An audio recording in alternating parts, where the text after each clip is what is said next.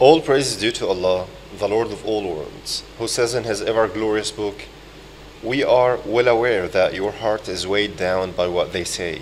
Celebrate the glory of your Lord and be among those who bow down to Him. Worship your Lord until what's certain comes to you.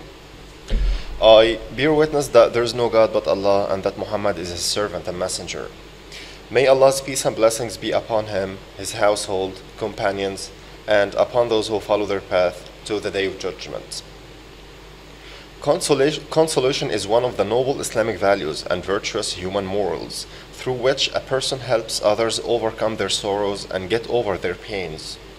When contemplating the Qur'an, one finds it paying much attention to the value of consolation. The Almighty Allah Himself has consoled His prophets and close servants of Him. We have the situation of our Prophet, peace be upon him, when his people tortured him and rejected his call. Allah, glory be to Him, consoled him by saying, "Wait patiently, O Prophet, for your Lord's judgment. You are under our watchful eye. Celebrate the praise of your Lord when you rise." That is, be patient to the destined decree that Allah made regarding the message He gave you, and the suffering you will find from your people. You are in our protection and we save you. When the Prophet felt the sorrow for his people's rejection to follow the path of the truth, Allah consoled him, saying, "But, Prophet, are you going to worry yourself to death over them if they do not believe in this message?" And also said, "O Prophet, are you going to worry yourself to death because they will not believe?" These verses and other similar ones were revealed to comfort and console our Prophet, peace be upon him. The Almighty Allah relieved the Prophet's heart and commanded him not to overburden himself, saying, "Your duty is only to deliver the message. The reckoning is ours." And also said, "You are not there to control them." That is, do not overburden yourself. Your duty is only to convey the message and clarify it.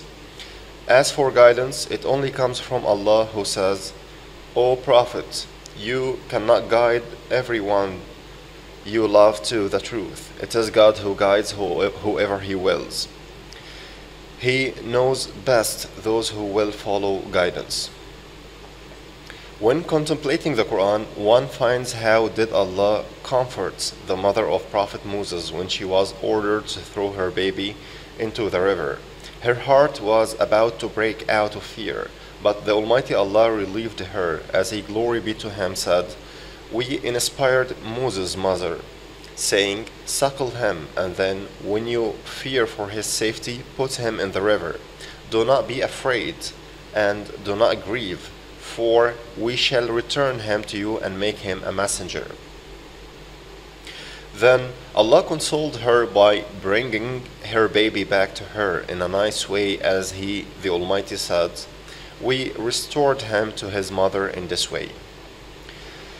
The Quran narrates to us the way Allah comforted Mary, peace be upon her, when she was greatly troubled and said, "I wish I had been dead and forgotten long before all this."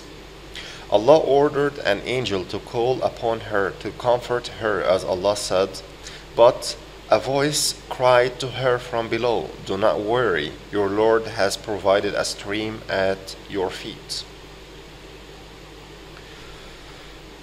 All praise is due to Allah, the Lord of all worlds. May Allah's peace and blessings be upon our Prophet Muhammad, peace be upon him, his companions and followers. The forms of consolation are multiple. Consolation may be practiced through giving money, giving advice, showing sympathy and emotional participation, and making dua as well. The Quran tells us the story of Prophet Moses, peace be upon him, and the righteous man. When Prophet Moses left his town out of fear, he met that righteous man and told him his story. The righteous man comforted him, saying, "Do not be afraid, you are safe now from the people who do wrong." Our Prophet, peace be upon him, commanded us to adhere to this noble value when he said, "He who has an extra amount should lend it to him who has nothing, and he who has extra provision should give it to him who has nothing." When our Prophet, peace be upon him, settled in Medina, the immigrants came and said, "O Messenger of Allah, we have not seen a people more willing to sacrifice when having a lot, or better in giving help when they have little than a people among whom we have settled, that is Al-Ansar." The Prophet, peace be upon him, also praised a tribe called Al-Ash'ariyin for having this attribute.